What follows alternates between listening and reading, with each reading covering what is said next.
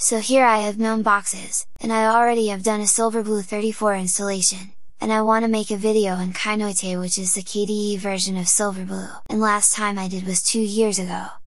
So I'm getting to the virtual box, and on Fedora magazine there is this post that has some instructions how to rebase to Kinoite.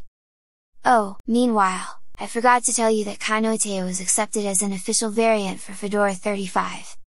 So what I want to do next, and before actually trying all this, is to go on my VirtualBox properties, and then create a new snapshot. Then I'm gonna rename it to Before Kinoite. And those video small future jumps? It's a new direction element. Can even have a sound effect maybe? And anyway, so now I have a snapshot, I can try all those off camera, and then revert back and make the actual video. So I'm copying this command that only downloads the GPG keys of Kinoite repo. And then I'm copying that, which actually adds the Kinoite remote. 4 digits password was successfully inserted, and next is the final command that will execute the image rebase. I'm only gonna change that from Silverblue 33 to Silverblue 34. Download was only 800 megabytes, but the download speed was bad.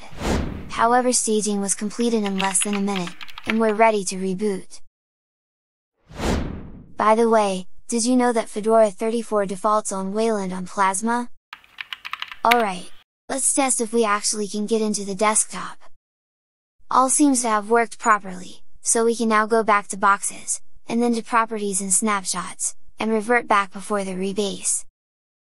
So the tip I want to give to Linux YouTubers is to try and script everything for their next video, and after they have made sure everything is working as expected, to add drama and suspense to the viewers. Will it work? I'm so excited! Let's find out! And so, stay tuned because next I have a very agonizing video for you. Gonna rebase to Kinoite live on Baby Wogue's channel. I hope I can manage. Typical retarded Coco.